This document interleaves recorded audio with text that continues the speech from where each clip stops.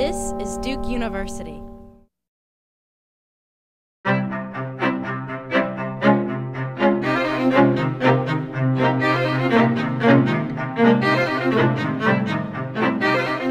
Welcome to the afternoon session of this conference in honor of Barbara Herrnstein-Smith. My name is Jane Tompkins. I was a member of the Duke English Department for many years and a friend and colleague of Barbara's, and it's a great honor to have been included in these proceedings.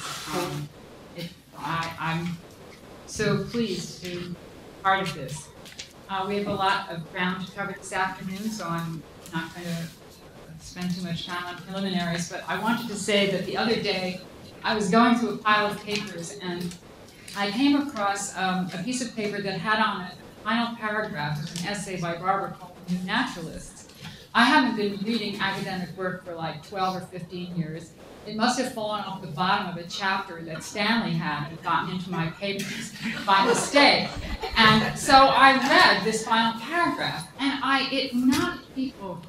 It was like, I felt the way I felt when I first read Contingencies of Value and appeared for the first time in Critical Inquiry. And it was like watching an athlete at the top of his form hitting one home run after another into the stand, over and over and over. In this one paragraph, she takes apart any assumptions you might have been carrying with you about religion. She does the same for science. She takes away your notion of the explanatory power or the extent of science's power to explain things. And then, when the dust has cleared, there's this sort of field of possibilities and the possible emergence of many new, strange shapes and forms. And at the end of the paragraph, she exits with a sort of characteristic Barbara lick of her tail. It is so stunning. I don't have the book with me or the page, but go back and this is from her, I assume from your new book, Natural Reflections. It is so stunning. The New Naturalists, last paragraph, marvelous. We have three wonderful speakers this afternoon. What we'll do is each speaker will talk and then we'll have questions at the end. The first speaker is Andrew Janiak, who is a professor of philosophy here at Duke, where he is a historian of the philosophy of science. He has been a fellow at the Dibner Institute for the History of Science and Technology at MIT and is now a member of the Franklin Humanities Institute. He's been at Duke since 2002, and in the year 2008-9, he won the Richard Loveland Distinguished Teaching Award. Congratulations. His major work is Newton as Philosopher, published by Cambridge in 2008, and he has edited Isaac Newton's philosophical writings for Cambridge University Press. He has many, many articles on the work of Isaac Newton and Immanuel Kant, and is currently at work on two projects of great interest. One is a volume in the Oxford Philosophical Concepts series called Space, which he told me a few minutes ago will take the concept of space through history at various discrete moments of time, each moment being treated by a different contributor. And then between each of these essays, there will appear a sort of interstitial piece that will come at the concept of space from a different discipline, such as geology or musicology. It sounds like a wonderful, exciting enterprise. And the second of his current projects is an examination of the idea of revolution in the history of science, asking the question, why is it that philosophers cling to the notion of revolution as somehow integral to an understanding of how science develops? And that seems to be also a very fascinating topic. Today, he is going to speak to us. Just a minute. I've lost my page. This topic this afternoon is here we go. What was nature? Revisiting the nexus of science and vision. Andrew. Well, I didn't know I was coming up first. I didn't know that. preparing to write my talk while you two are presenting, but it doesn't matter. Okay, well, we've had so many technological problems with laptops and iPads and iPods and iTouches and these sorts of things that I made a handout. Because handouts never fail. There are more. I hope there are enough. I also have one more extremely important technological prop. An apple. You'll see why apples are important. Whoa, I'm not used to a microphone. I must use it though, I imagine. Yeah. All right. This is a huge honor for me because Barbara and I co-taught last year. It's one of the great highlights of my, albeit short career, but I'm sure, no matter how long my career may be, it'll remain one of the great highlights of my career. I learned a huge amount from teaching with her and from our regular lunches that followed various sessions in the classroom. So I hope she has an idea of why I'm about to say what I'm going to say. Forgive me if no one else has any idea why I'm saying it, but I'm sure it will connect with themes from our course at least. Okay, I'm mostly going to talk, as you can tell from the subtitle, about Barbara's latest work, the Terry Lectures and Natural Reflections. So if you haven't read that, there are, I think, a few quotations on your handout. Actually, I think I need a handout. Someone can give me one. Oh, here. Chrissy, just to make sure. Thank you. Okay, I'm not going to read all of these, but some, you'll see how they fit in. Let me begin with a caveat, which philosophers usually do. I want to discuss what Barbara calls the nexus of science and religion by adopting an oblique angle on the discussion. Because the debates about how the picture of the world found in the natural sciences relates to, undermines, or connects with the picture of the world found in various religious traditions, those debates are so vociferous, overheated, and chaotic that you cannot hope to get really anywhere by simply jumping into them. Instead, I turn to a theme of Barbara's Terry Lectures, Natural Reflections, for some guidance. So let me begin with the first passage on your handout. This emerges, this familiar Shakespearean theme emerges toward the end of the Terry Lectures. Here's what she writes. Most of us, I think, including most scientists, would agree that, as Hamlet puts it, there are more things in heaven and earth than dreamt of in our philosophies. Or, as we may gloss the much-cited passage for our present purposes, there are more types of entities and forces in our individual experiences of the universe than set forth in current scientific models of the shared phenomenal world. I don't believe that this is the last word on the question, but I do believe it is the first word. I also believe that Barbara is onto something absolutely central in her text, Natural Reflections, when she distinguishes between methodological and metaphysical naturalism. Metaphysical naturalism, she tells us, represents the idea that we can take the sum total of scientific knowledge and have it answer the question, what are all the things that are? Of course, as Barbara also notes, we then find various naturalists making the following move. They say, now that science has given us a complete catalog of the universe, whatever is not in that catalog, like, say, the mind, or the soul, or God, must not exist. I happen to think that kind of move is fallacious. And it can perhaps be shown to be fallacious most easily if we avoid speaking for the moment about things such as God or the soul, which are rather controversial, and focus on things which are less controversial. I'll then return to the nexus of science and religion toward the end of my talk. I do hope that I'll stay within time, but if I don't, I'll simply speak faster. Philosophers have often tackled the issue of what we call settling our ontology by presenting it through a particular lens. Philosophers discuss what they call the relation between the most fundamental science of physics and the so-called special sciences, which would include things like biology, maybe chemistry, certainly medicine, psychology, and so on. Although many philosophers in the early 20th century were rather enamored of the idea that the entities and causal explanations of any of the special sciences would ultimately be reduced to the entities and causal explanations of the most fundamental science, physics, that kind of reductionism is now much in dispute. A recent presidential address to the Philosophy of Science Association, for example, by Larry Sklar, makes this point very clear. And I actually have a quote from Sklar, which I'll read in a moment.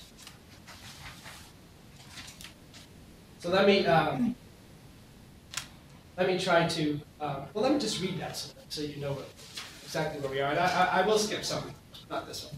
Here's what Sklar says. This was only 2 years ago in the Philosophy of Science Association.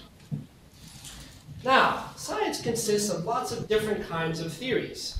Some of them are fundamental, and some derivative, phenomenological, or special. And we are now all sensitive to the fact that simple-minded accounts of the ultimate reducibility of all the non-foundational theories to the foundational are dubious. I chose this quote because that's one of Barbara's favorite quotes too. It appeared earlier today, dubious. Of course, you might say simple-minded accounts are always dubious. But anyway. So, that was a joke. So in any account of our naturalistic ontology, we will need some deft handling of the problem of how to fit the ontology of the special, limited, and non-foundational sciences into the world to which we are directed by the foundational theories, like physics. This is the reason I really like this quote. Where exactly do apples, our first appearance of my friend, and stock options belong in a world of relativistic quantum fields? Where indeed? I will explore that in a moment. For his part, Sklar, the president of the Philosophy of Science Association, passes over the profound implications of this last sentence by quickly assuring us that we really needn't worry about such things as that. He says, quote, "We should take as the entities and properties of the universe those entities and properties our most general and most foundational theories tell us there are." Now, there's a twist. To his credit, Sklar does not think that that really tells you what you think it tells you. It doesn't settle much about our ontology, because according to Sklar, and I want to explore this for a moment, I think Barbara might be interested in this too. According to Sklar, even if you were to accept what he just said, most fundamental theories are the ones that matter, that settles little because there are different interpretations of the most fundamental theories. That's what Sklar's address is really about. He gives many examples of this from the history of science, but I, of course, would like to give one from Isaac Newton. So as you probably know, Newton first published what we would consider the first text in modern mathematical physics in 1687. He called it Philosophiae Naturalis Principia Mathematica, Mathematical Principles of Natural Philosophy. This dominated discussions within physics, it's fair to say, by the second half of the 18th century and well into the 19th.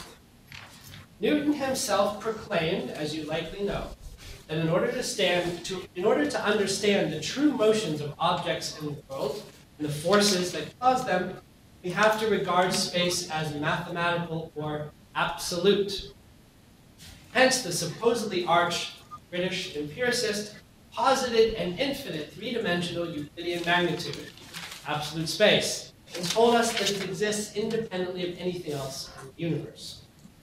Many of Newton's readers and interpreters were quite upset with this notion. Even Newton himself knew that if you posit absolute space, along with some other things I won't go into, you end up with the idea that each body of the universe has a true velocity, even though we can't measure it. All we can measure are accelerations. We can talk about that later. So Newton knew that the notion of absolute space was controversial and actually slightly stronger than anything that could be empirically measured, but he postulated nonetheless. But here's the rub for our purposes. By the end of the 18th century, or certainly into the early 19th century, many scientists knew that you could be a good Newtonian and accept three laws of motion, the law of universal gravitation, without endorsing the idea of absolute space. So, this was one of the leading theories in physics for several centuries. Did it tell us that there is an infinite three-dimensional Euclidean magnitude that you have to accept, or not? The theory did not settle this question. This sort of thing recurs throughout the history of science, where even if you think physics somehow is the most fundamental theory that we should all be focused on, which philosophers often have, there are different interpretations of physics. And as a result, you can't escape hermeneutic questions, I dare say. Okay, that's where Larry Sklar leaves us at the end of his presidential address.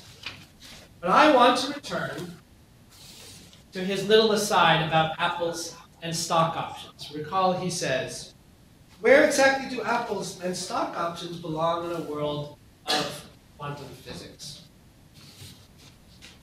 I think we could just as easily ask, where do quantum fields belong in a world of stock options? By asking that question, I am deliberately invoking what I will call Barbara's principle of symmetry. If it is coherent, here's the principle.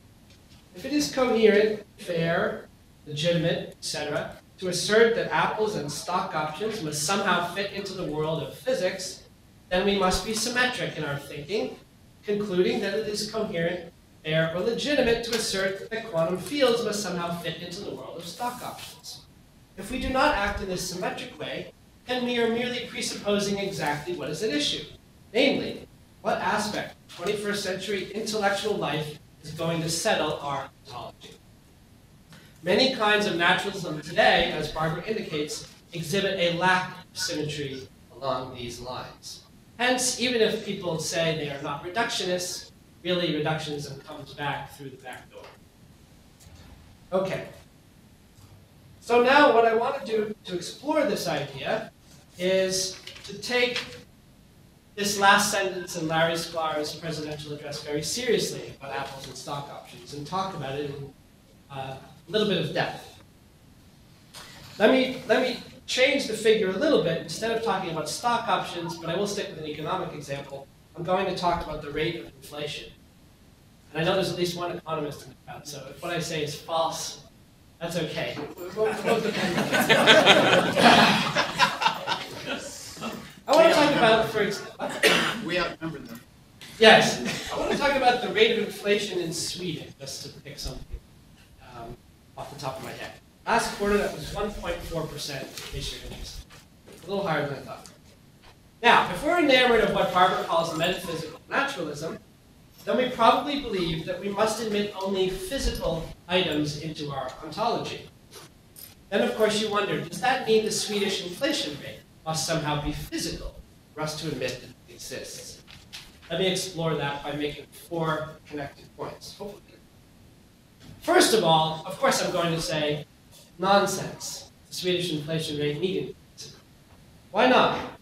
First, if you were to bet against the Bank of Sweden, perhaps because of some uncharacteristically bad advice from the great currency speculator Soros, then you can lose your shirt. And I suggest to you that if something can make you lose your shirt, it's perfectly real.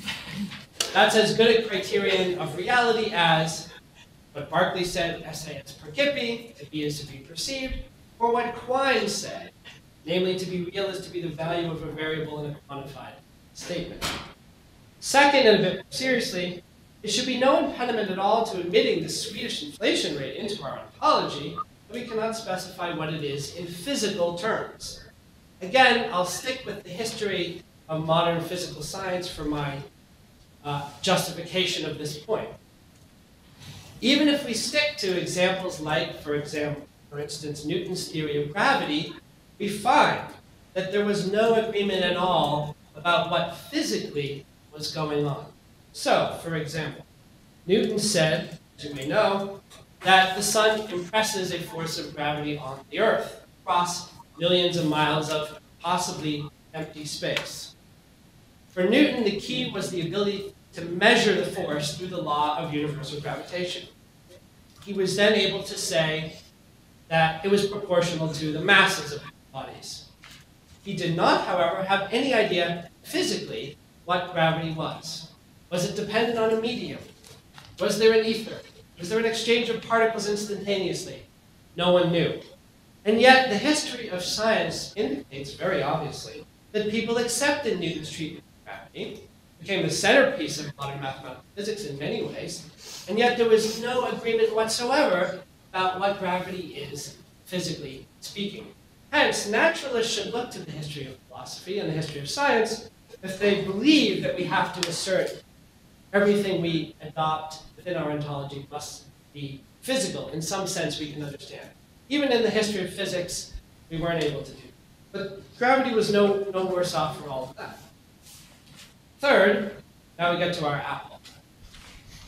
Naturalism that's enamored of reductionism can sometimes get off the ground by taking an example of the following kind. Consider Newton's famous apple falling from the tree. We know that this apple consists of apple parts, and we know that the apple parts consist of littler parts, and eventually we get to molecules and cells, as studied by, say, microbiology or biochemistry. We also know that those molecules and cells, eventually, if you get down to the smallest level, consist of things like electrons, as studied by physics.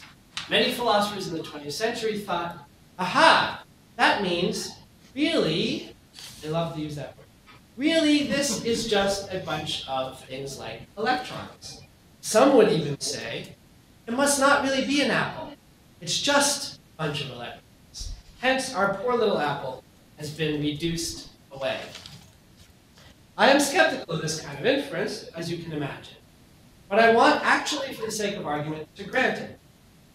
Because I'm still focused on the Swedish inflation rate. The key difference between our little apple and the Swedish inflation rate is this.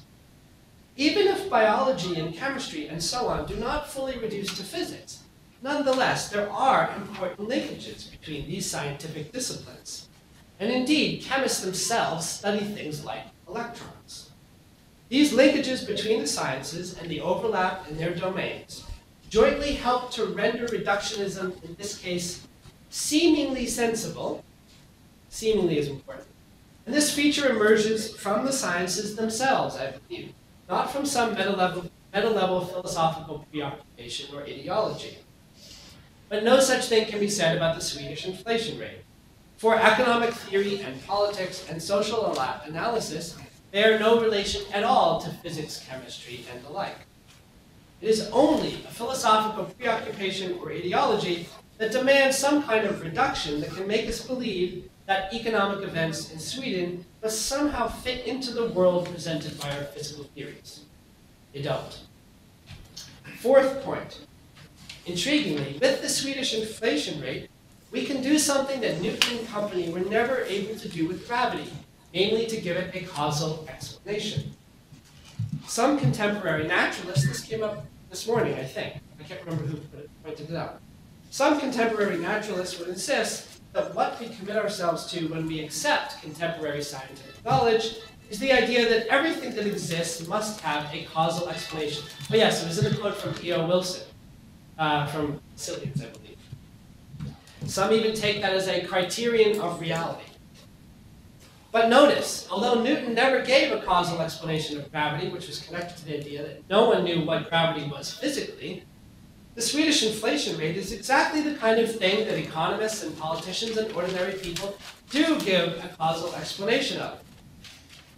So the mere fact that our causal explanations of huge swaths of nature within physics make no mention of inflation or currencies or any such thing does not establish any intellectual respectable asymmetry that could serve as a guide to settling our ontology. For in other cases, the causal explanations are on the other side, and it is the physicists who lack them. Certainly that was true for 3 centuries. In sum, with our Swedish inflation rate, we have an item with 4 characteristics. First, it is causally efficacious, because I remember I lost my shirt by betting against the Bank of Sweden. Second, it is not intelligible in physical terms, but no worse off for that, just like gravity.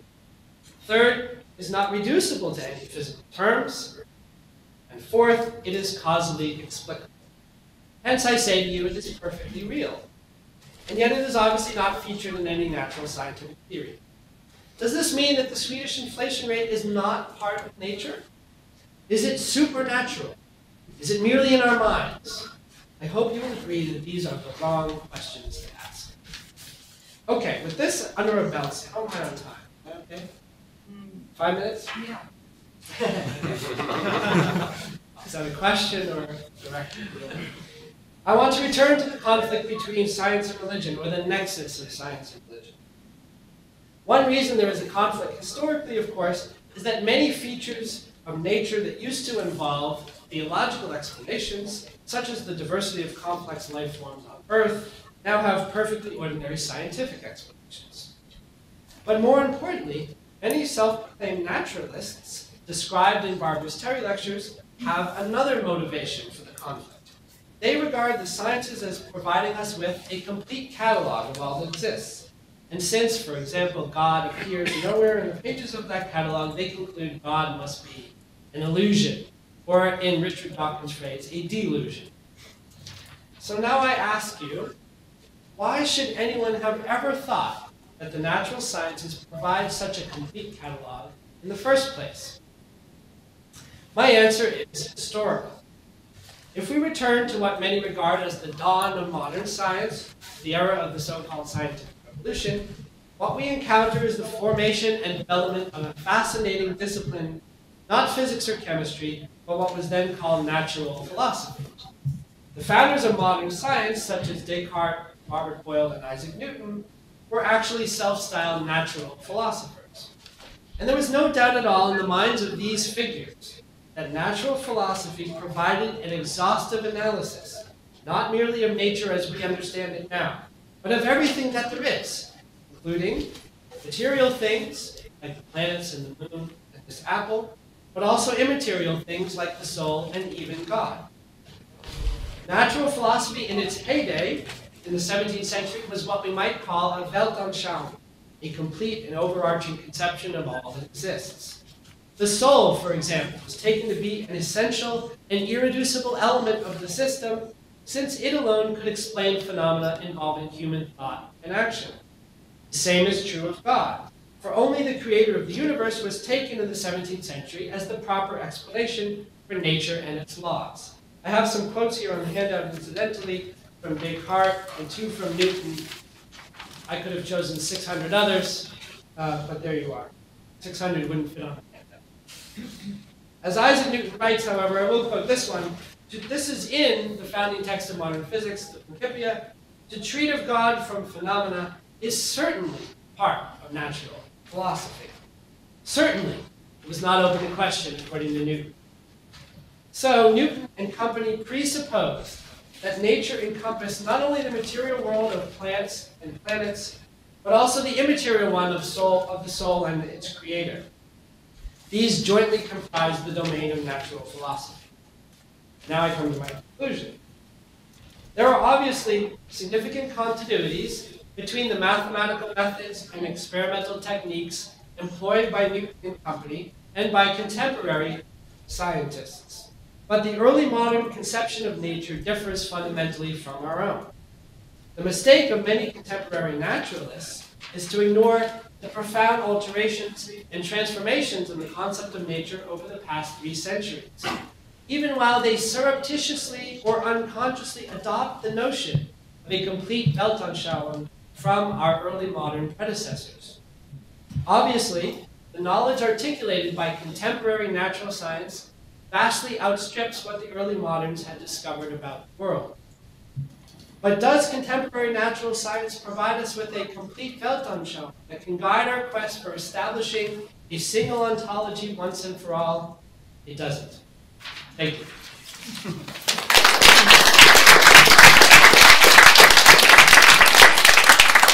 Thank you very much. Our second speaker is Casper Jensen, who's an associate professor in the Technologies in Practice group at the IT University in Copenhagen. Casper told me last night that this university is a small one, which has been in existence for only 10 years, and that its stated mission is to save the global economies through the development of software engineering. So they need him badly at this university, since he is an anthropologist of technological practices and stands back as a sort of playful and acute and astute observer of what goes on around these activities. He is the co-editor of a Danish introduction to science and technology studies. He's the co-editor of a special issue of Science as Culture. He has published in many journals in his field: Configurations, Qualitative Research, Science, Technology and Human Values, Social Studies of Science, and Sociology of Health and Illness.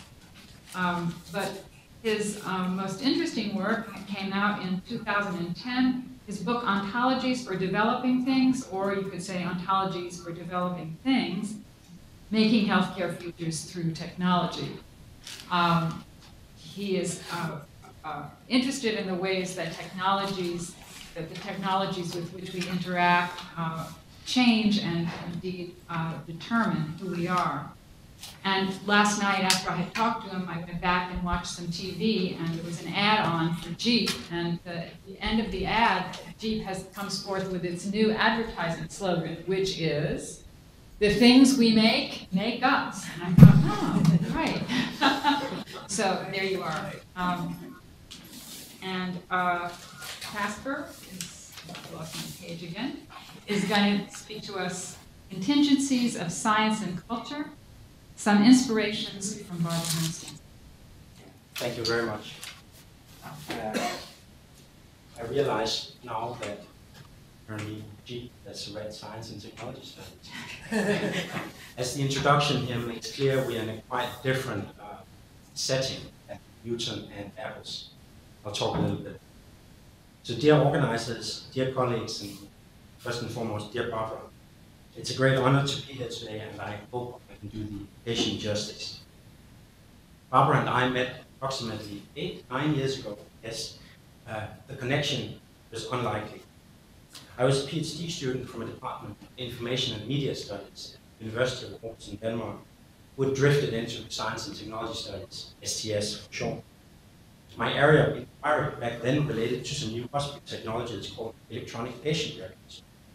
I did microsociological studies of their development. When I first contacted Barbara, I'm convinced she must have been perplexed. That we nevertheless turned out to have, or perhaps rather developed, shared interest testifies to the strength of one of Barbara's central propositions, that both humanities and sciences operate contingently, through chance encounters, institutional affiliations, and theoretical dispositions, rather than according to rationality and logic.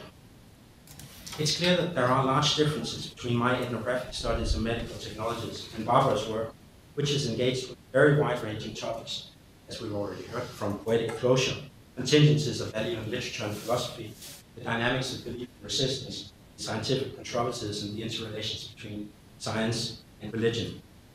Despite these differences, however, there are also similarities that reflect our trajectories. From her position within the humanities, Barbara has provided elegant analysis of what science is, what it does, and how it operates. Working in science and technology studies speak to similar issues. And while Barbara has argued for the contingent and often surprising intertwinement between humanistic research and natural science, for the interdisciplinary traffic between domains of science and culture, my empirical work has suggested similar lessons. But of course, this suggestion of a symmetrical sharing of interest is also imprecise. Indeed, it's not coincidental that I'm speaking here today in honor of Barbara rather than vice versa. For one central reason why I gradually became capable, at least to an extent, of making sense of the relations between culture, science, and technology has been precisely because of Barbara's work. What I should like to do today, therefore, is to outline a few of her central contributions, not only to my work, but to the community of STS studies more generally. I first came across Barbara's work in the form of references and quotations in Andrew Pickering's book, Angle of Practice. Pickering was trained as a physicist, but he had turned to sociological studies of physics. His early studies were decidedly social constructivist, but in the early 90s, he'd become increasingly inspired by Bruun mode of non-humanist analysis. Rather than assuming social groups were relatively stable, in terms, for example, of their ideologies, these analyses stressed the ongoing transformation of social interests, both in response to other groups and to the material environment, including new technologies. In these analyses, the relations between society and science were rendered increasingly dynamic.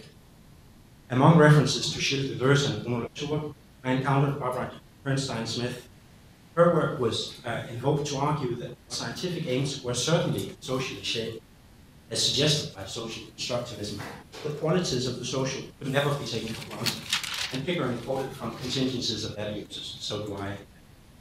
What we speak of as a subject's needs, interests, and purposes are not only always changing, but they're also not altogether independent of or prior to the entities that satisfy or implement. That is, entities also produce the needs and interests they satisfy and evoke the purposes they implement.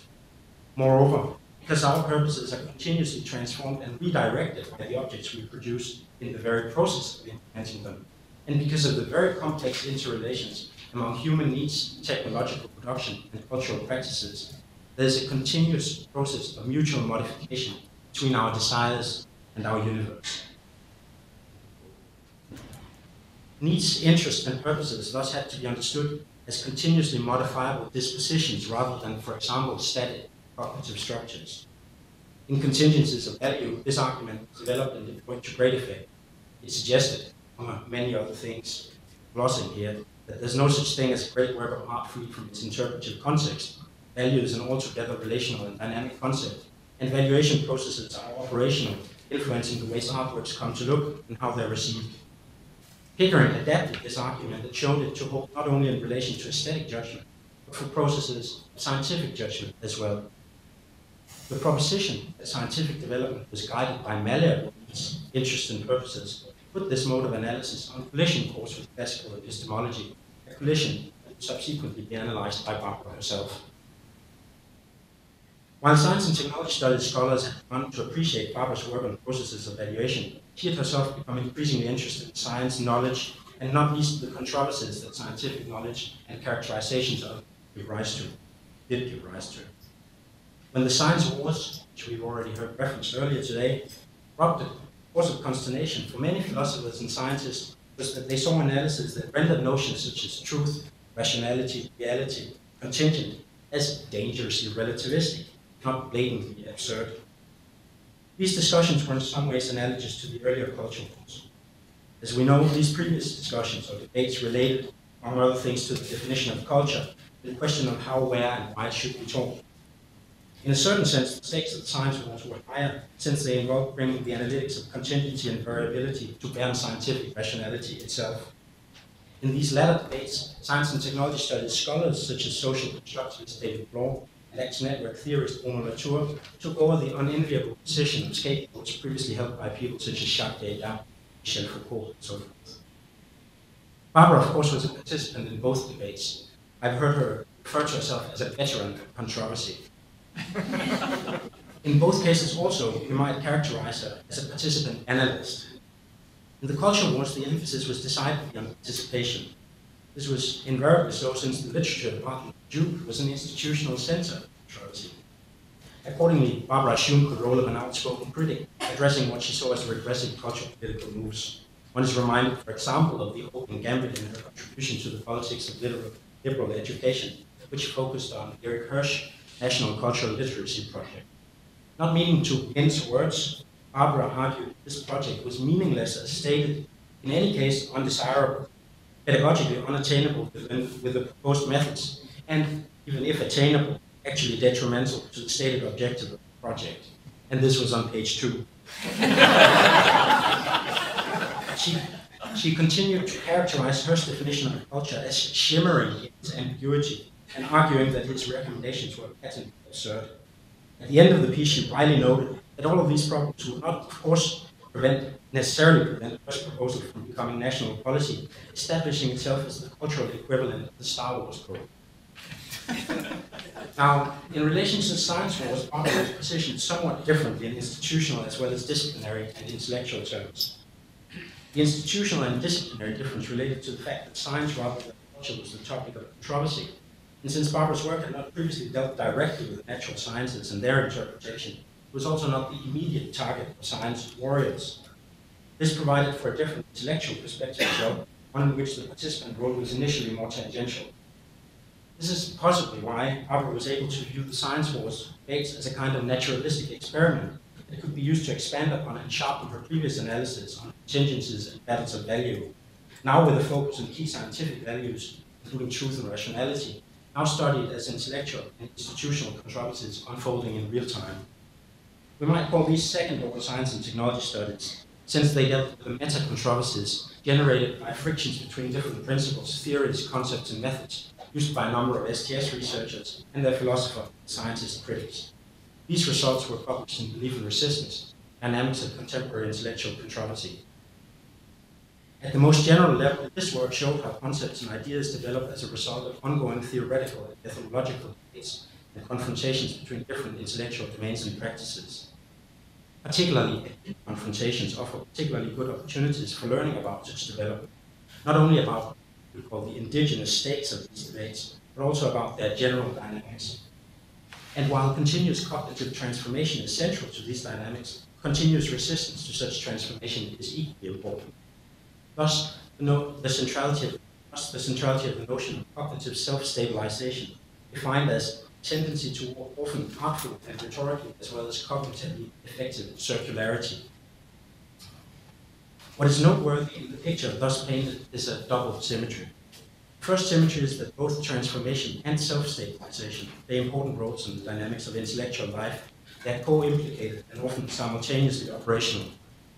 The second symmetry is that this is the case on both or all sides of these controversies. The contrast to humanistic anti-science arguments is thus stark. Contrary to such critical discourses, Barbara's analysis does not unfavorably compare the naivety or shallowness of scientists' discourses and their self-understandings with the profundity of humanistic or social analysis. For better and worse, all are in the same game.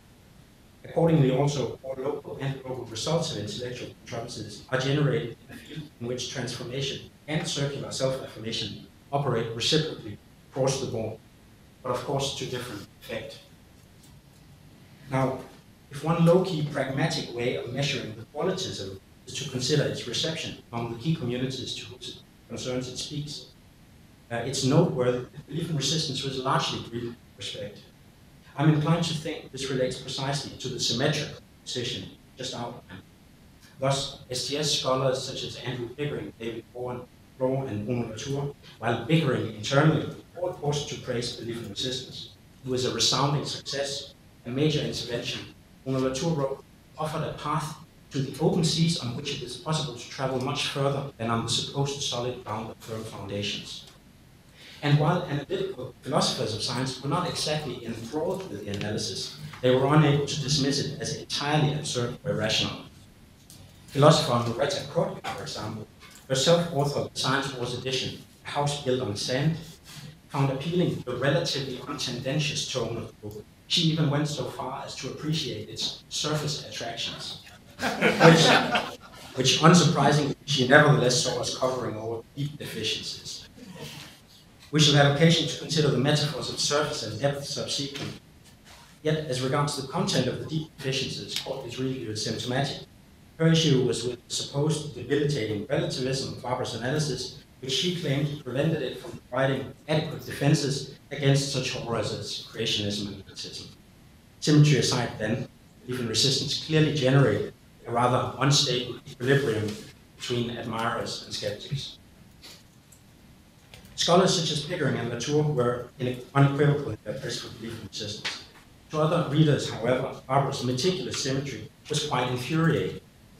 Thus, feminist critics have read symmetry as a way of refraining from taking positions and attempt to recreate an untenable God's eye view.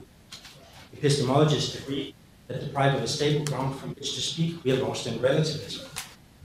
Yet, it is perhaps testimony to the originality of Barbara's analysis that her symmetry, what she has referred to it, her even-handed intolerance, is equally unsettling to left-wing critics and philosophical traditionalists.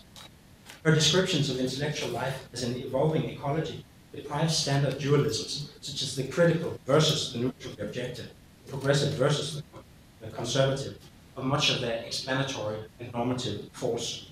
Thus, we are in a realm of symmetry and even-handedness.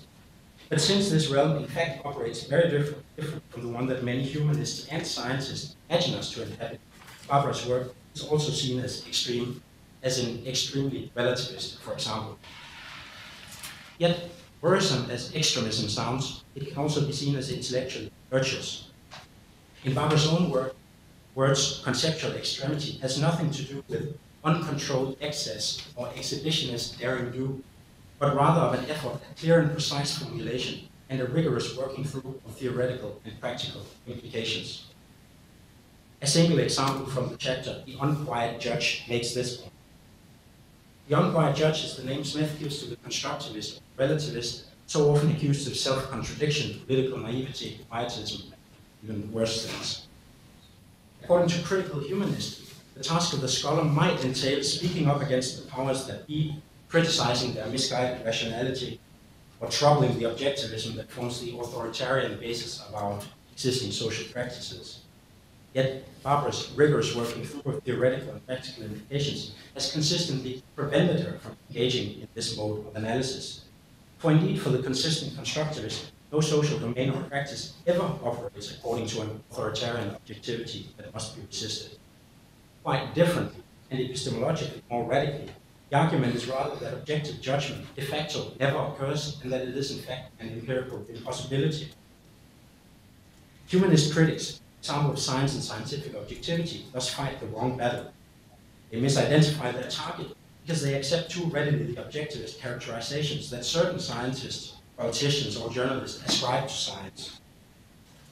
No less problematic, however, is calls to redefine and strengthen objectivity by adding to its traditional characteristic situational features, as in Sandra Harding's strong objectivity or Donna Haraway's situated knowledges. The problem in this case is twofold. On the one hand, the attribution to constructivism the same deep normative deficits that philosophers such as Gorky ascribe to relativism. On the other hand, the maintenance of constructivism is part of an unstable epistemology which is patched up with bits of objectivism or oscillates between the two. On the one hand, thus balance objectivists and constructivists left and right on the same boat, since non-contingent grounds for actions are deprived all equally. On the other hand, extremity, since the path of contingency is followed consistently to its endpoint. This endpoint is presumably just when Emerita locate the deep deficiencies of Barbara's approach. Yet, as her own work shows, there's not much to fear from letting go of objectivism, except perhaps loss of the authority of objectivist rhetoric itself.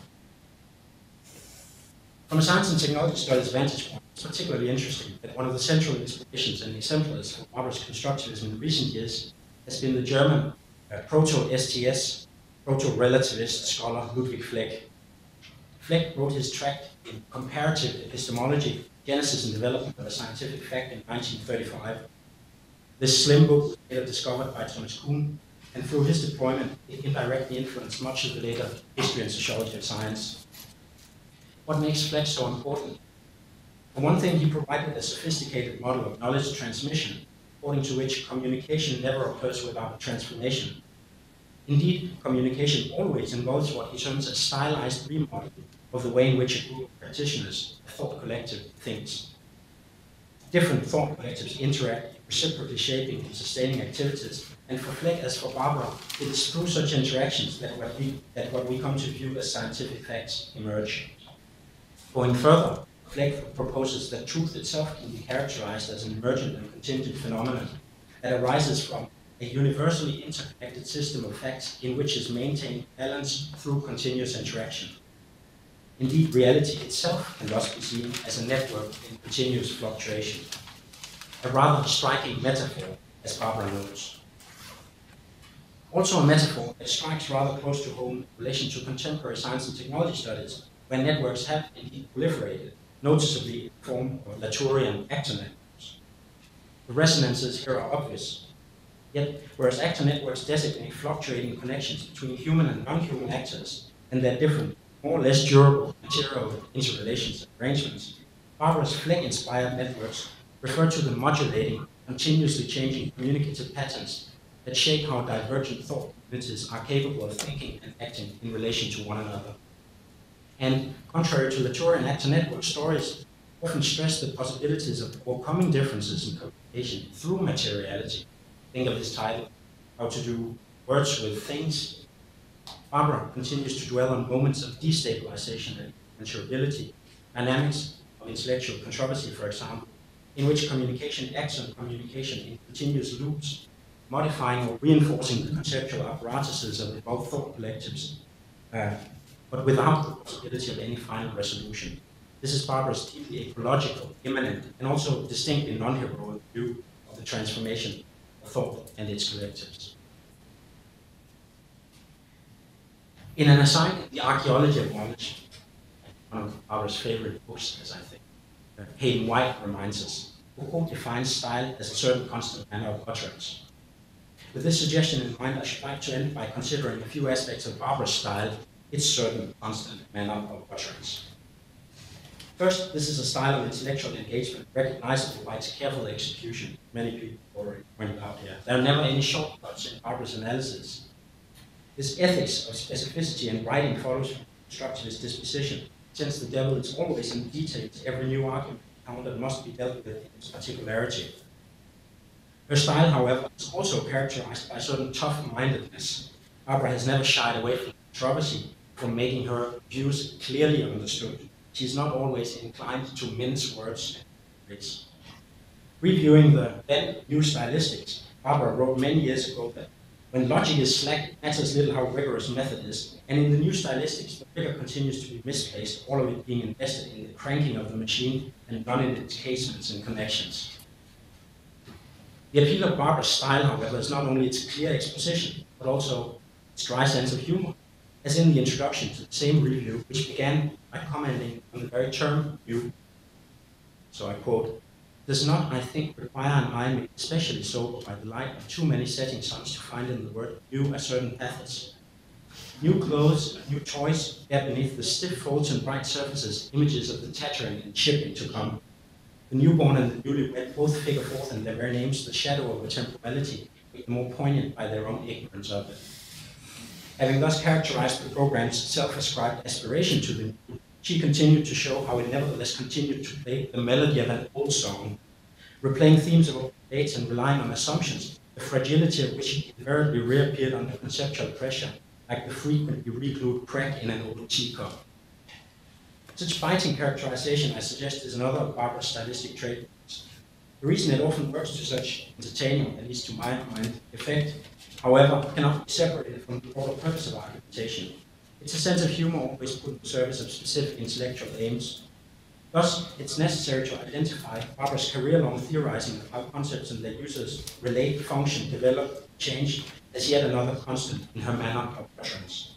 The variations are multiple here, since she has worked on an extraordinary breadth of topics, but the guiding intellectual disposition, constructivist and interactionist, has remained central. Subject itself to continuous modification, of course, in response to varying conditions, with which the transformation of thought is always reciprocal to love. The final aspect of Barbara's style, which I should like to remark, in a sense encompasses all previous ones. It's the vision that I take to inform her, a sense of intellectual curiosity, and attentiveness to the music of chance and the endless pattern variability of the world.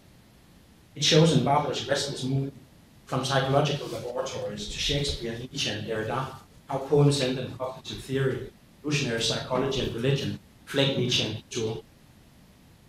As we know, Michel Foucault wanted to free the history of thought from its subjection to transcendence, to cleanse it of all narcissism and free it from the circle of the most origin. Years later, Andrew Pickering concurred, arguing in a paper on time and the theory of the visible, that critical researchers ought to let go of their preferences for the hidden and concealed. For these scholars, surface attractions continue to be preferable to the depths. In surfacing from, however, Barbara came up with an even better vision statement. She said, "One might very well come to the conclusion that only by surfacing from deep can we discover the salutary pleasures of air and light, acquire less subterranean, more sunlit view of the continents there are to explore, and have the hope of dry land at the end of our journeys." This, I think, is the route she's consistently followed throughout her career to such brilliant effect. It's certainly been an honor and a privilege to follow her and pass on the journey. Thanks.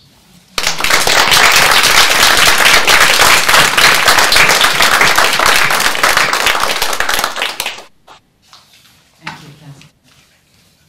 Our final speaker is Kate Hayles, who is a professor in the literature program here at Duke. Her book titles are wonderful to read. Just she tells you what she's doing in the wonderful titles of her book. Her most recent work, just about to appear from the University of Chicago, is How We Think: Transforming Power and Digital Technologies.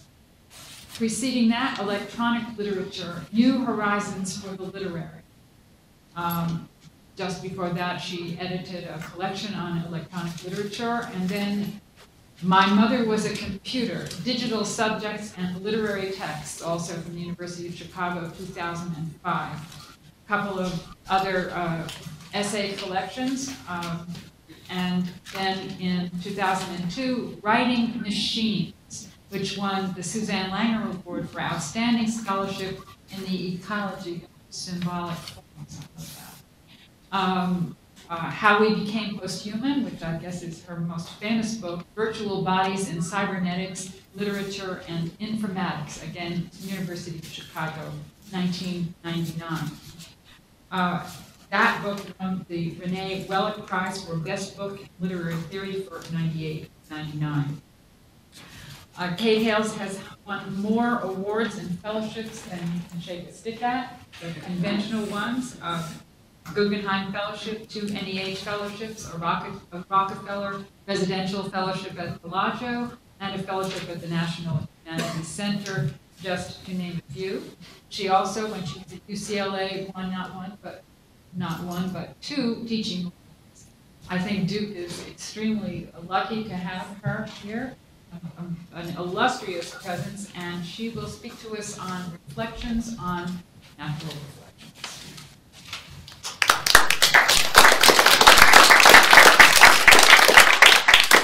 Well, naturally, I've changed my title.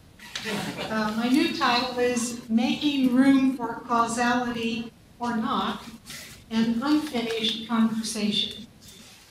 In thinking about my talk today, I entertained the idea of composing a piece that would be congratulatory to our honoree, Barbara Herrnstein-Smith, speaking about her significance and importance to the field of science studies and to me personally.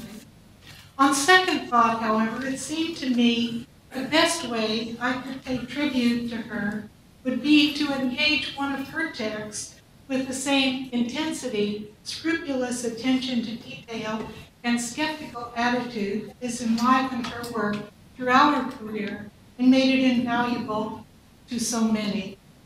Rather than adopt the posture of an antagonist, however, I want to position myself as a partner, in the sense that I would like to challenge her to continue to play at the high level of intellectual engagement and integrity that's been the hallmark of her scholarship, and if such a thought is possible, even to exceed what she has done before. My tutor text is her most recent book, Natural Reflections, Human Cognition at the Nexus of Science and Religion. In her analysis of what she calls the new naturalism, and the new natural theology, causality is a central issue. She takes issue with several writers in the new naturalist tradition for their impoverished view of causality as a simple, straightforward, input-output phenomenon. Pascal Boyer, in his grandly titled Religion Explained, for example, proposes, quote, "Our minds are not general explanatory machines. Rather, our minds consist of many different specialized explanatory engines, more properly called inference systems, each of which is adapted to particular kinds of events and automatically suggests explanations for these events. The cognitive model suggested here supposes these modules have developed through environmental adaptation throughout the history of Homo sapiens, arising, for example, from the need to avoid predators, choose mates, cope with the inevitability of death, and so forth. Having evolved, so the argument goes, they now operate more or less autonomously of consciousness, kicking into action whenever appropriate environmental stimuli are present. They are, Boyer continues, quote, computational programs triggered by specific kinds of situations. As Barbara points out, there are a number of problems with this model. The supposition of transhistorical mechanisms hardwired into the brain ignores, along with much else, the, quote, significance for humans of ongoing experiential learning, and I'm quoting from Barbara, as well as, quote, complex social, physical, and pragmatic dynamics involved in the transmission of skills and beliefs, unquote.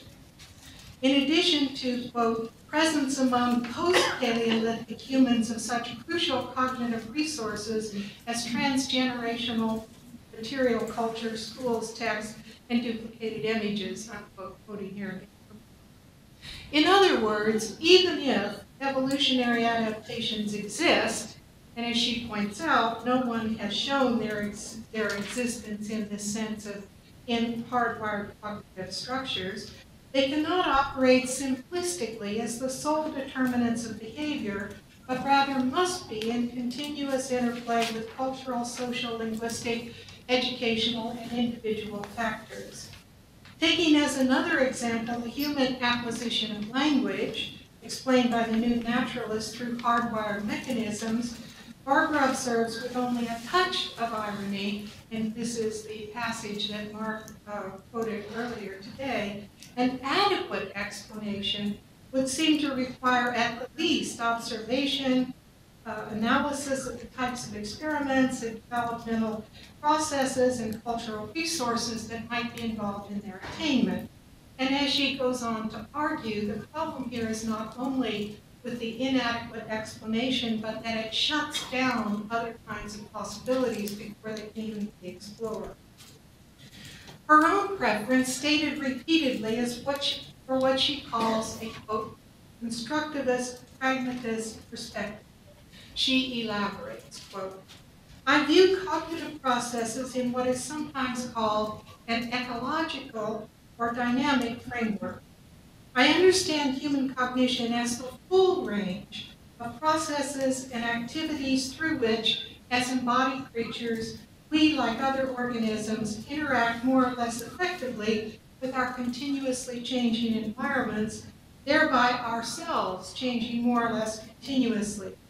We interact with our environments in ways that continuously modify our structures and how they operate, and these structural and functional modifications affect our subsequent interactions with our environment, so you get a kind of continuous cycle of change and modification, unquote. Human cognition, therefore, is subject not only to adaptive mechanisms, but rather is engaged in continuous cycles of modification through social and environmental interactions. Although she doesn't specifically reference the large body of work that makes this view compelling, her argument here is buttressed by a wealth of empirical and theoretical studies. Indeed, it would not be an exaggeration to call it mainstream, for thinkers ranging from phenomenologists such as Merleau-Ponty, those arguing for embodied inaction such as Varela, and cognitive philosophers such as Clark and Hutchins, arguing for distributed cognition. Precisely because her argument is on such firm ground, I am emboldened to offer my first caveat.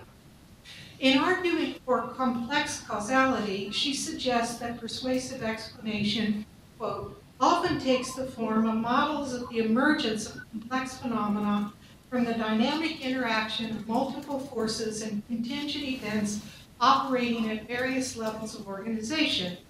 Explanations of this kind are likely to be more adequate to the range, complexity, and heterogeneity of the phenomena involved than strictly linear input-output, inside-to-outside, depth-to-surface models sought and produced by evolutionary biology.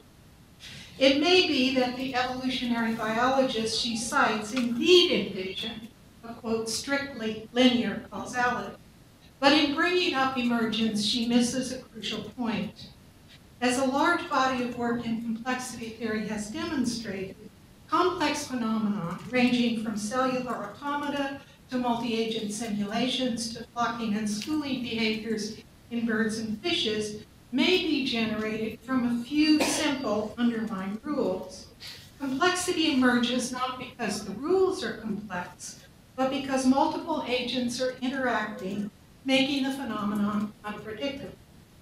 This is a strong result, as Stephen Wolfram has shown, because it upsets the idea that surface complexity requires equally complex rules at a lower level organization.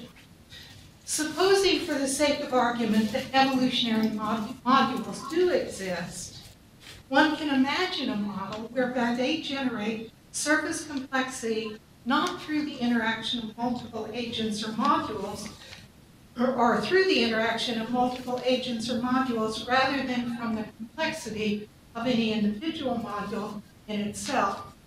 This is essentially the idea proposed by Marvin Minsky in his Society of Mind, a model that advances the notion of modules without requiring or enforcing anything like a simple input-output model. With this caveat in mind, we may continue to sum up her argument. The new naturalists err, she maintains, because their model of causality is too simple, too oriented toward evolutionary heritage at the expense of ongoing learning and change, and too aggressive in trying to make evolutionary explanations account for all human behavior, including religious beliefs and actions. And Mark cited this morning one of the passages talking about the efficacy of ritual and religion and so forth. She summarizes these shortcomings under the term scientistic, which she characterizes as, quote, the conviction that the aims, methods, and products of the natural sciences should be taken as models for all knowledge, and this is, of course, the Consilience idea. In delineating this particular kind of blindness, she argues that for the new naturalists, the strenuously rejected, quote, rejection of alternatives could, quote, just as readily be seen as additional complementary and compatible explanations of a complex phenomenon that is the product of multiple interacting causes. In other words, their model of causality is not only too simple, they strenuously reject as impossible other more complex models. In other words, she seeks to make room for other kinds of explanations, a strategy that becomes increasingly resonant in the second half of the book, dedicated to the new natural theology.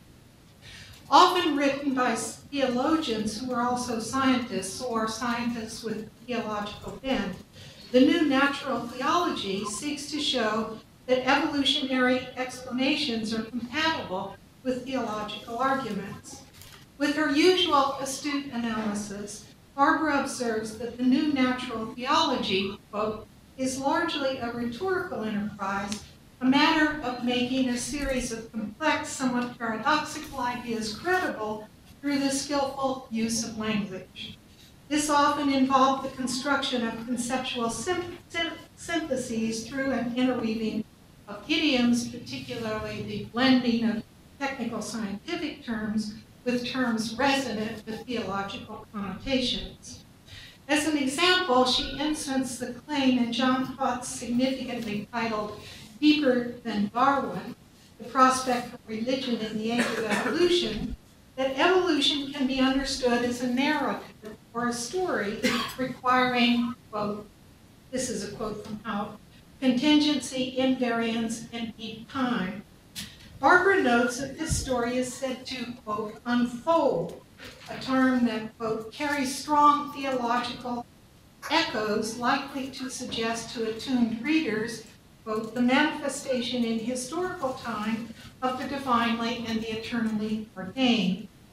Also appealing to the attuned is the notion of deep time, a term that insinuates evolutionary accounts are encapsulated within an even deeper phenomenon, the time of the Creator, who predates and anticipates evolutionary dynamics.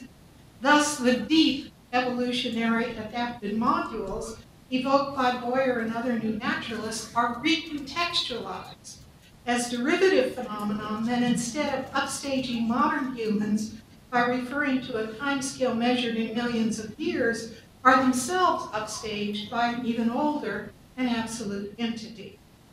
And who will be these attuned readers?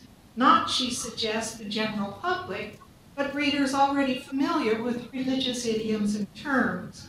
Envisioning the likely audience, she dryly notes that Hout's book and others of like mind appear, quote, to be tacitly understood by all concerned, quote, to consist of elaborate cognitive conceits, unquote, which are, quote, are highly particular in destination, offered by those who can construct them to those who can use them.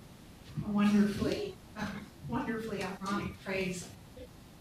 She observes that writers in the new natural theology do not seek to refute evolution as such. Often scientists themselves, they are distinguished in this regard from creationists and those arguing for intelligent design. Rather, they seek to make room for their theological views, and they take the new naturalist to task for postulating ontic spaces too small to accommodate their theological explanations. With admirable even-handedness, Barbara notes that Houts and others position the new naturalist as their antagonist by arguments that are not always legitimate. Hout in particular, she shows, overstates adaptationist arguments in order to make them, quote, look absurd and reductive by exaggerating the scope of their claims, unquote. Her moderate stance may be seen in one of her concluding paragraphs discussing how the selfish gene idea is handled in the new natural theology. Quote, although our general structures and models of operation as biological creatures have been strongly shaped by selection pressures, not everything we do involves the furthering of our own reproductive fitness or the perpetuation of our genes. We may also remind ourselves that as creatures who continue to develop throughout our lives, we are affected by particular experiences that shape our responses, purpose, judgments, and actions, and indeed our bodies, top to toe, inside and out, no less significantly than our biological endowments.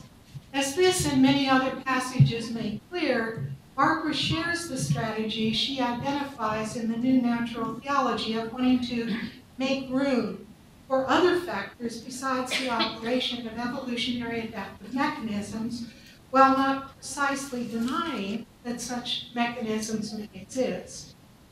Reasonable as all this sounds, I finish Natural Reflections feeling not entirely satisfied, as if something were missing in the encounter Barbara stages between the new naturalist and the new natural theology. The symmetry she finds in their shortcomings, the new naturalist having too simple a model of causality, the new natural theology having a model that was too diffuse, seemed to me a bit too neat, leading me to suspect that perhaps neither camp is a truly worthy opponent for the subtlety of her views and the astuteness of her insights. So I want to propose that the conversation be continued, this time with an opponent who advances views fully as vibrant and complex as her own.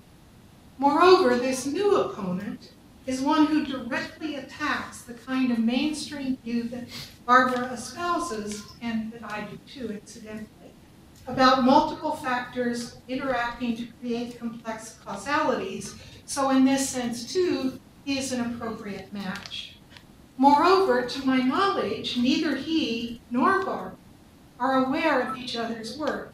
She is not mentioned in his book, although the kinds of views she holds are abundantly discussed there, and he is not mentioned by her. So the encounter I want to stage between them might also be seen as an introduction, an invitation to shake hands and get to know each other before slugging it out. The worthy opponent I have in mind is Quentin Meillassoux, the young French philosopher and student of Alain Badiou, who stands at the forefront of the philosophical movement known as speculative realism. In After Finitude, he mounts a strong attack on what he calls correlationism, the mainstream view that we can never know reality as it is in itself, only as it is for us. That is, we know reality only insofar as it correlates with our perceptual, cognitive, cultural environment. As is evident from many passages in her book, Barbara is a resolute correlationist, as the concluding discussion of new naturalism and new natural theology makes clear. Quote, there is always room left for alternative ontologies in cognitive intellectual space, a realm that is neither cramped nor finite, but on the contrary appears, both historically and for humans individually, exceedingly and perhaps infinitely elastic. The view I am suggesting here is that all of these, not only the rival ontologies but also the roomy or confined onto spaces they appear to occupy, are products of our intellectual cognitive activities, unquote.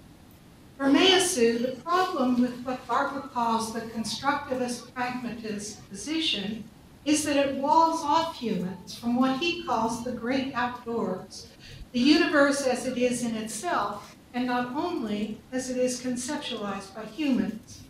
From his viewpoint, the, quote, exceedingly and perhaps infinitely elastic room that Barbara finds in the correlationist position is not nearly roomy enough. In this, Meillassoux may be understood to be operating within the very broad-based millennial movement that seeks to decenter the human by engaging with non-human others. The movement includes a loose confederation of animal studies, post-humanities, robotics, think theory, and other perspectives that in one way or another seek to go beyond a strictly anthropomorphic viewpoint. Meillassoux goes further than most in his evocation of a world that not only does not center on the human, but indeed precedes all biological life forms. He begins his attack by asking about the status of what he calls ancestral statements, or the arc fossil. Suppose, for example, that a scientist mathematically calculates the decay rate of an isotope and is able to determine that the sample precedes the emergence of life on Earth. How would correlationism account for this statement? Since the time in question precedes life, including human life, is this only a statement about how humans view the isotope, or could it be a statement about the isotope as such? And how would the scientist view this result? Meillassoux argues that, quote, one does not validate a measure just to demonstrate that this measure is valid for all scientists. One validates it in order to determine what is measured. Barbara would vigorously disagree, as the following passage indicates. See, I'm playing both sides here of this debate. The verificability of any creatures, including any individual human's cognitive processes, can be seen not as the accuracy of its perceptions of a presumptive, objective reality, what's really there, but as the relative effectiveness of that creature's ongoing interactions with its particular environment, given its particular structure and modes of operation. The real, under such a conception, would be understood as the more or less stable and more or less pragmatically workable cognitive construction produced by that creature through those more or less effective interactions. This does not mean, she goes on to point out, that scientific results have no validity. Rather, she is at pains to acknowledge that her point is not to dispute operational validity of scientific knowledge, only the inaccessibility of the world in itself as distinct from the world for us. It's no accident that Meillassoux chooses a mathematical and quantitative example instead of a biological one, where one might agree with Barbara that, quote, the world that each of us experiences, what we can act on and be acted on by, is a particular, more or less highly individuated perceptual behavior niche. In the case of mathematics, it's more difficult to see how the isotope measure, although admittedly filtered through many complex lenses such as human time measurements, apparatus, etc., reveals nothing about the age of the Earth as such, not merely how humans view the age of the Earth. Since the data in question concerns a period before human life arose, to say that it is a human construction makes it, Meillassoux argues, quote, devoid of sense and interest, indicating nothing beyond itself, unquote. He concludes that an ancestral statement such as this has a realist sense and only a realist sense, or it has no sense as such. So the reasoning here is if this only tells us how humans view the Earth, and it's a statement about before human life arose, that makes it nonsensical unless it has a realist sense. So that's the point of using these ancestral statements. The rhetoric here is typical of his arguments. Repeatedly, he forces matters into either-or choices, a strategy that allows him to move the argument forward in decisive, one might even say breathtaking, fashion. The contrast with Barbara here could not be sharper. And I, along with Andrew and others, have noticed that her favorite word is dubious, a word indicating doubt, but nevertheless leaving open the possibility that the argument she is contesting could be correct, although she does not think so.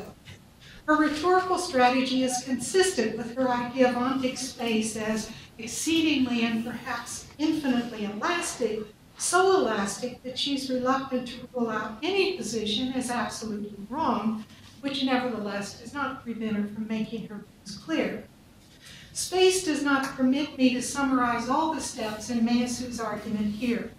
Suffice it to say, he includes the first part of his treatise by concluding that, quote, in order to preserve the meaning of ancestral statements without regressing to dogmatism, we must uncover an absolute necessity that does not reinstate any form of absolutely necessary entity. And here we may suppose God is as good a name as any, this absolute necessary entity. So you can see that his arguments here, in fact, are touching on the issues Barbara raises in Natural Reflections. He turns on its head the familiar theological claim that an absolute entity must exist, arguing on the contrary that, quote, it is absolutely necessary that every entity might not exist. This dizzying turn is followed by a logical train of consequences that lead to a vision of the world utterly unlike the world in which we live. From, quote, upholding a variant of the principle of sufficient reason, according to which there is a necessary reason why everything is the way it is rather than otherwise, he rejects that. He maintains instead, quote, the absolute truth of a principle of unreason. There is no reason for anything to be or remain the way it is. Everything must, without reason, be able not to be or be able to be other than it is. He concludes that, quote, contingency is necessary and hence eternal, and that, quote, contingency alone is necessary. The first and perhaps primary causality in this quixotic vision is causality itself. If the principle of unreason decrees that everything that exists might at any moment turn into something else, then no causal chains bind anything together. The notion is weirdly reminiscent of the claim Maturana invariant made that events and environment do not cause anything to happen. Rather, they merely act as triggers for changes causally determined by the living organism structure. Meillassoud does them one better by doing away with the trigger, thus plunging us into a world of absolute contingency.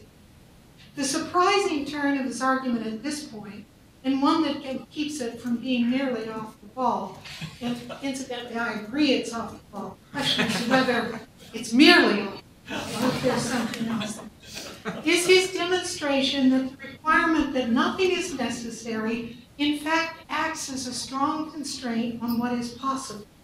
Since the contingency of the entity is necessary, he argues on completely different grounds than pragmatic science that non-contradiction is a strong constraint in what is possible for natural phenomena. This is so because if a contradictory entity were allowed, then it could conceivably be a necessary entity, which is ruled out by the requirement that the absolute contingency of the entity is necessary. Therefore, the principle of unreason surprisingly leads to a principle of non-contradiction. In an evocative passage, Meillassoud draws a picture of the absolutely contingent, non-anthropomorphic universe he envisions. Significantly, he phrases it as a release into the great outdoors that we can achieve if we abandon the correlationist position. Quote, if we look through the aperture which we have opened up onto the absolute, what we see there is a rather menacing power, something insensible and capable of destroying both things and worlds, of bringing forth monstrous absurdities, yet also of never doing anything, of realizing every dream but also every nightmare, of engendering random and frenetic transformations, or conversely of producing a universe that remains motionless down to its inner recesses. We see an omnipotence equal to that of the Cartesian God and capable of anything, even the inconceivable, but an omnipotence that has become autonomous without norms, blind, devoid of the other's divine perfections, a power with neither goodness nor wisdom, ill-disposed to reassure thought through the veracity of its distinct ideas. Among the myriad objections one might make to this vision, perhaps the simplest and most compelling is that it is utterly unlike the world we know. So unlike, in fact, that it's impossible to believe anthropomorphic lenses alone might have prevented humans from seeing this world as reality in itself, not simply reality for us. Before we dismiss Meillassoux' argument altogether, however, I'd like to make a closing observation. His vision has indeed made room. Indeed, it has blown the room's door off its hinges, opening up a vast ontic space that is profoundly non-anthropomorphic in all kinds of ways and for all kinds of reasons. Clearly, there is something wrong here, as I'm sure Barbara would want to point out. Nevertheless, I think his argument is worth grappling with precisely because it starts from premises utterly unlike common sense. In this sense, it has cleared the ground of a tremendous amount of cultural and theoretical baggage, and therein lies its virtue. Starting from severely limited conditions that he articulates as the absolute necessity of contingency, what further constraints might it be possible to derive? To put the matter another way, what further limits would we have to impose to arrive at a world we could recognize? I find this possibility interesting because it does an end run around what we think we know and allows us to begin from an entirely different point. I'm reminded of the sentiment expressed by the scientist in Tom Stoppard's play Arcadia, what a marvelous time to be alive when everything you thought you knew is wrong. And you can see what I'm doing here. Meillassoux blasts away the world we know, presents us with this very stark vision that invites us, in a sense, to build up from there. Barbara is starting with the world we know, insisting on complex causality and all kinds of interacting factors, but the problem with that approach is what it takes for granted.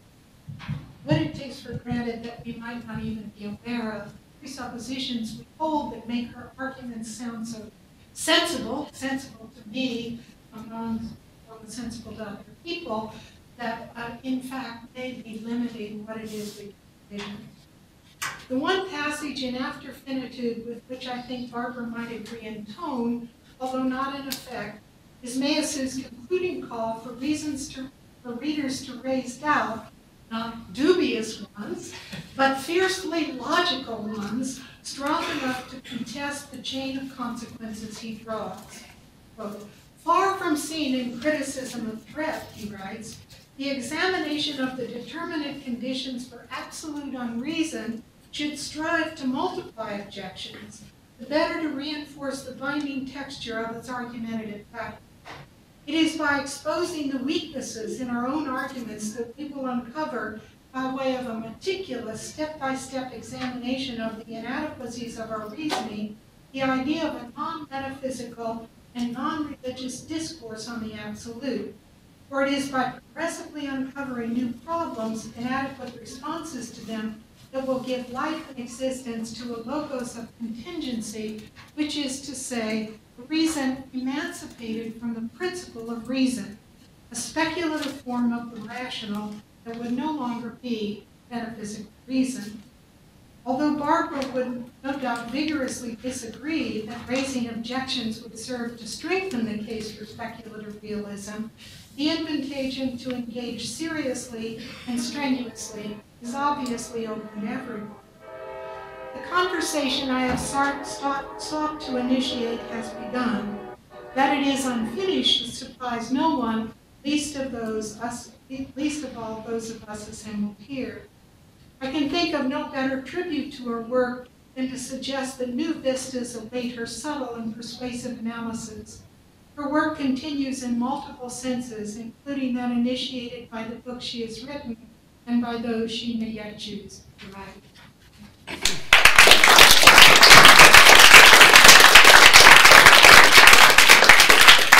Thank you so much. The floor is open for questions. I was really surprised that the interlocutor that you brought up as who Barbara would be in contestation with. And it makes such perfect sense because Meillassoux really does write from reading and making use of science. But this is my thought, and I wanted to see what your thought would be in response to it. I began to think, as people were talking, that Barbara to me seems to be the Kantian at its best, which is better than Kant, and that is to not forget the critique of pure reason is that reason has limits, and to be able to show that with reason while recognizing reason's limits, which is something Kant seemed to forget as he wrote. And it seems to me that Meillassoux is Kantian of the worst sort, and that he forgets the limits of reason, which you sort of alluded to with trying to get at what would limit his view, because he purports a pure reason that knows no limits, it seems to me. And his work bothered me in a way that's probably good because of his critique of correlationism, which is what I hold so dear. So in some ways it bothered me, but in a way that maybe you need to have your foundations rocked at times. But I wondered what you thought of that sort of critique of Meillassoux and accolade to Barbara. Well, there's something profoundly paradoxical about his method, as you're suggesting, I think. And that is through the scrupulous application of logic, which is sort of the most refined and mathematical form of reason, to arrive at the principle of unreason. So there is a strong paradox there, and I do think it's significant, as I said, that his models are always mathematical or logical in nature. They're not biological. And so there is a kind of forcing quality that you might see in a mathematical theorem about his discourse in general.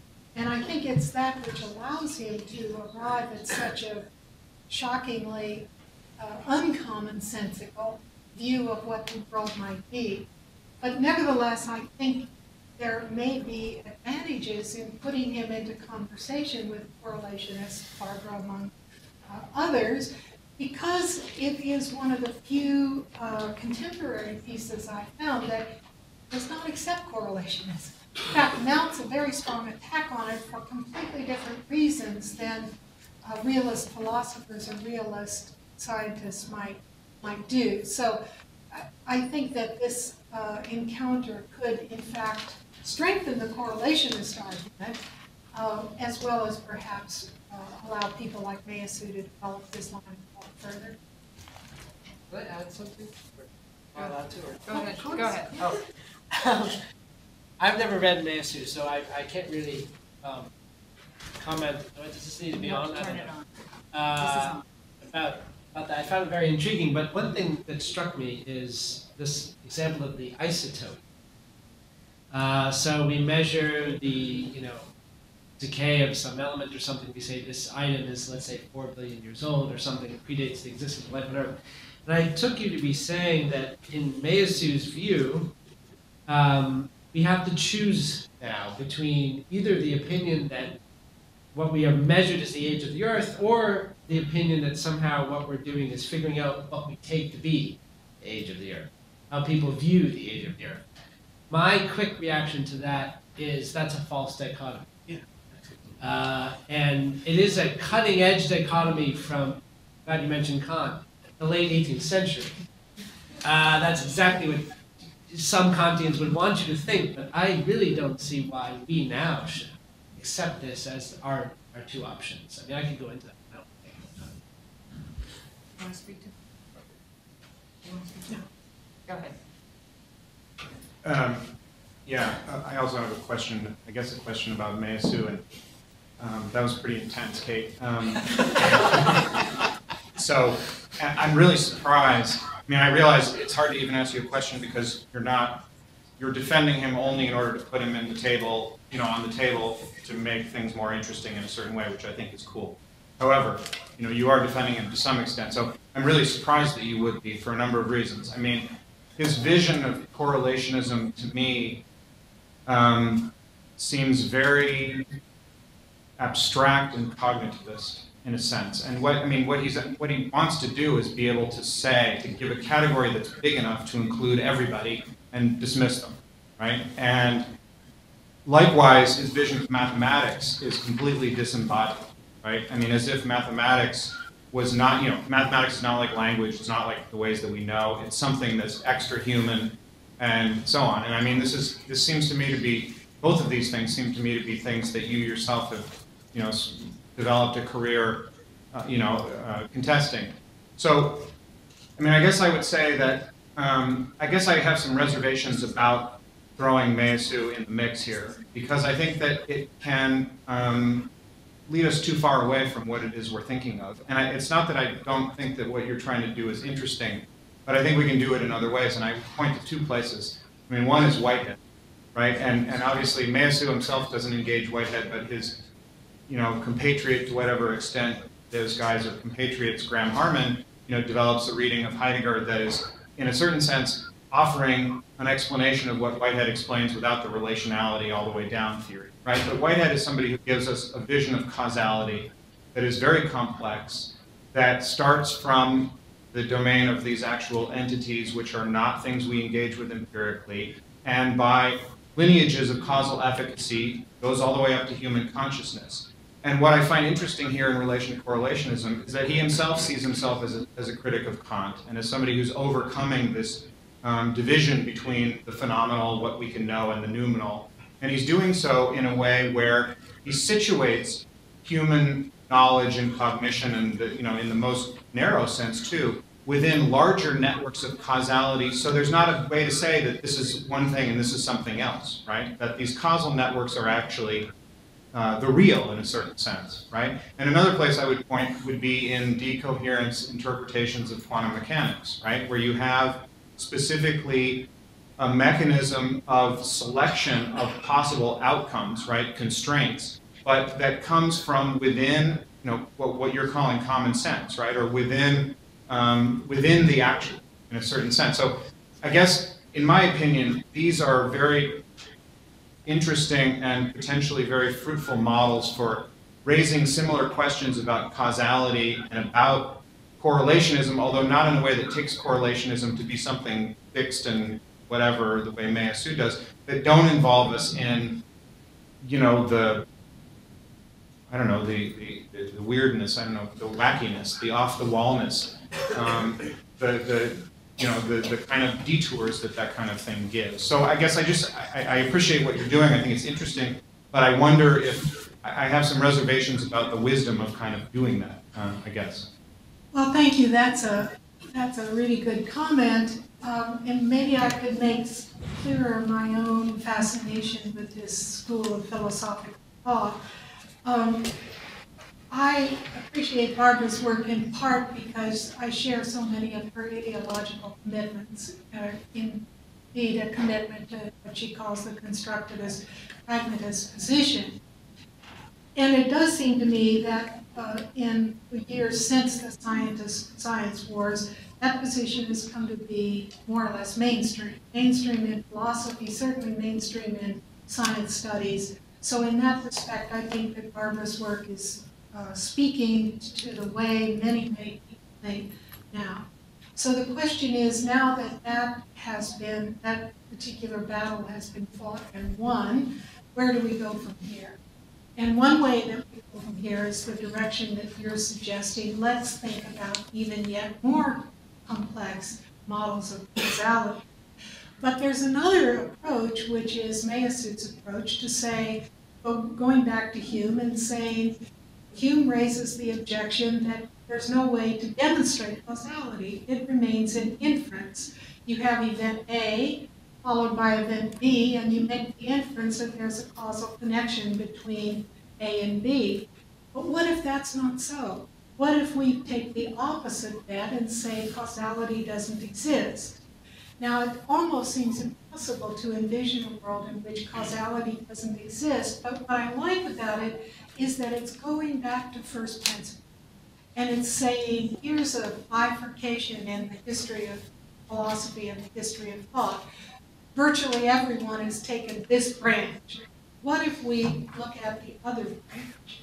And it may be that the way forward is to develop more complex models of causality, but I think that this is a really interesting gambit that might be revealing to follow-up. So I don't deny that there's virtue in looking for more complex models of causality, but that still assumes the causality. What if we take the opposite thread, if only to entertain it as a hypothetical what if? What might we learn from this what if? And that's sort of the reason I'm suggesting he would be a worthy opponent for Barbara to take on with her subtle and astute analyses.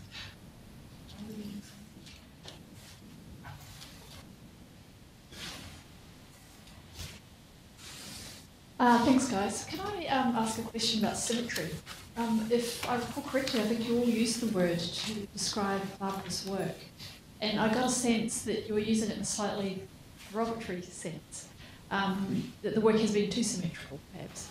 I wonder if one or all of you have something to say about that. I mean, it's not my reading of Barbara's work that it is symmetrical. I tend to think of symmetry as reflective, two sides that are the same, and something a little dead about symmetry. And I liked, Casper, what you said about intolerant, even-handed intolerance. And so there's something more kind of charismatic than symmetrical, it seems to be, about these arguments that are able to hold both sides in mind. Do you have anything to say about that? Anything?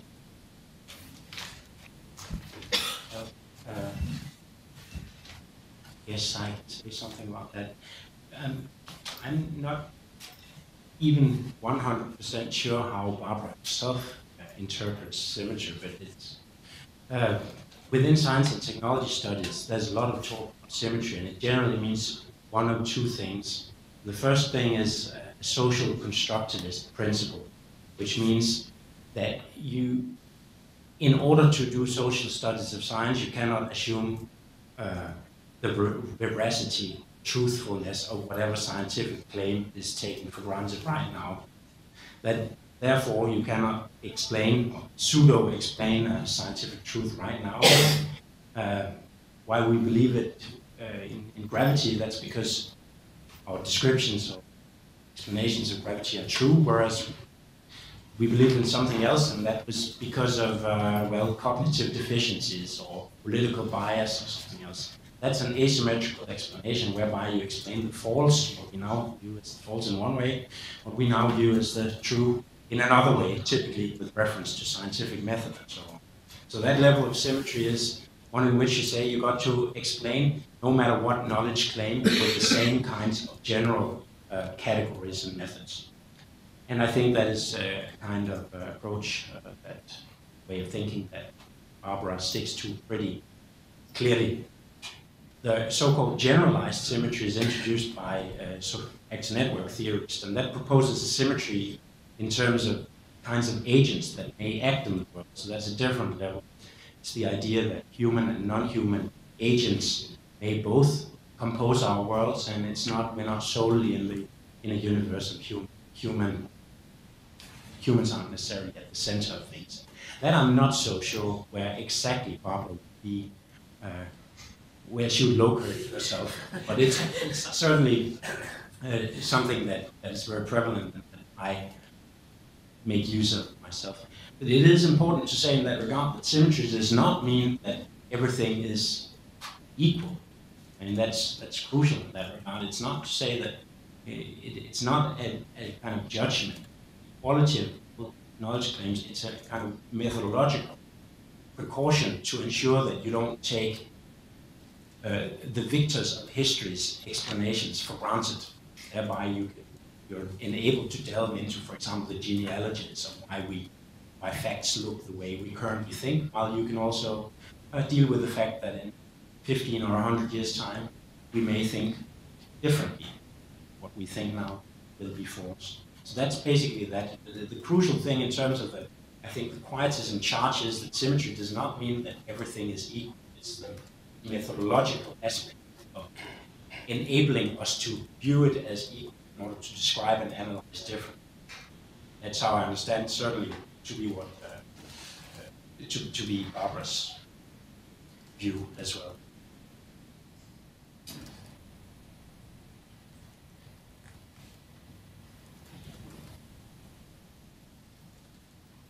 Again?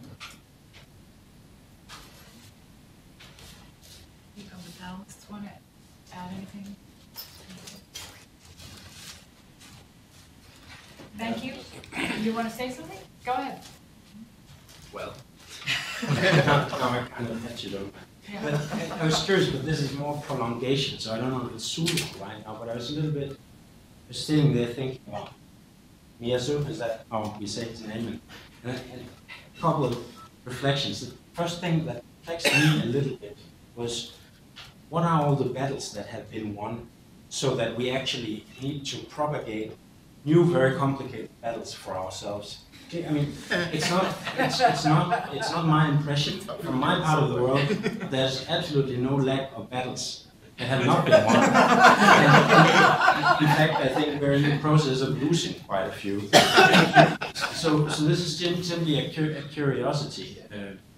It's also not my impression from reading the leading STS journals that everybody agree very much with what Barbara is arguing. To the contrary, I think there's a kind of,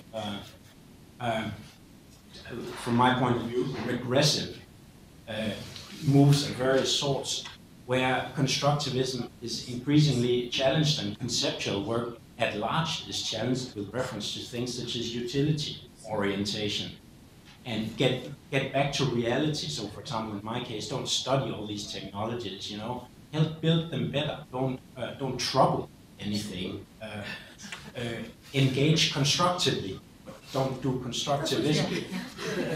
So I think that there's far more work, and also more, from my point of view, more interesting battles perhaps than engaging with French physicians. I also strongly, it's so much fun.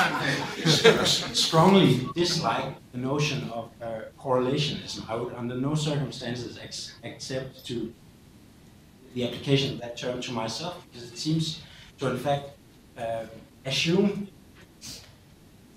some other possible world in which, the phrase was something like, I missed the definition. But some reality external of some kind of correlates in some way or another with our perceptual behavioral dispositions or niches or activities. But I think the central point is that is the world. There's therefore no correlation between that and an outside. So that in a certain sense the problem is, I wouldn't want for any constructivist or interactionist to accept the term correlationist for what they're doing, because it's giving, as far as I can see, most of the playing field right away back to in the hands of realists, speculative or otherwise, such as Miyazu. I think possibly some of the more interesting things in science and technology studies is the suggestion that there's no kind of, it's not a zero-sum game between constructed and real. So you attempt to not be Kantian, you attempt to be, in a sense, pre-Kantian, but not in the sense that you aim to go back to the idea that you can access the world in an unmediated sense, one way or another, through the idea that you can access the world by mediating it yet more. That would certainly be the actor network kind of argument. And I think it leads to an altogether different setup than the one that comes with the correlation thesis. So just a couple of thoughts there. Well, thanks. I'd like to just respond to that if I might.